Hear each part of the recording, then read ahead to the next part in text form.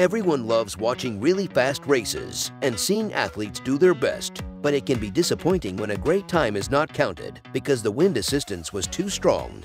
Does a tailwind really make such a big difference? To understand this, it's important to consider sprint mechanics. When sprinters run, they push against the ground with each stride, applying force in a downward direction. This force is what propels them forward and helps them achieve their top speed. However, the wind blows horizontally, not vertically downwards. This means that it can't directly assist a sprinter in generating ground force. Yet, the direction and speed of the wind can greatly influence the outcome of the race, potentially changing the winner. At the 2021 Diamond League in Eugene, Andre De Grasse was able to take full advantage of the excessive wind of 2.9 meters per second to win the 100 meters with a blazing time of 9.74, outperforming a highly competitive field of world-class sprinters. Interestingly, De Grasse ran 0.15 of a second faster than his personal best set 3 weeks earlier at the Tokyo Olympics. However, the rest of the field performed slower or only marginally better than their personal records. This confirms the fact that most sprinters, according to statistics, don't use the benefit of a good tailwind to their full advantage. The analysis of the top 100 all-time performances in the 100 meters shows that a tailwind exceeding the allowable limit doesn't result in faster times.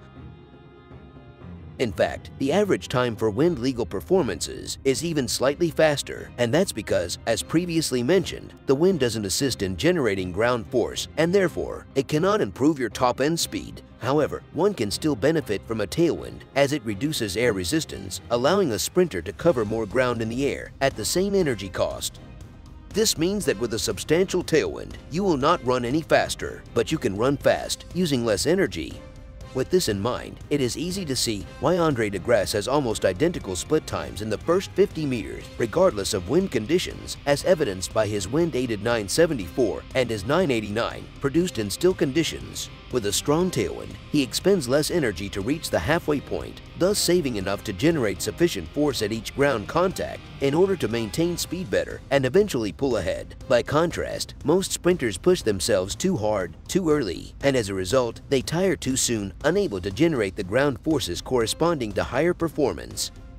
Well, again, speed is a product of the force applied to the ground, and if that force is lacking, you are going to slow down, and nothing can change that, not even a hurricane, let alone so-called speed endurance.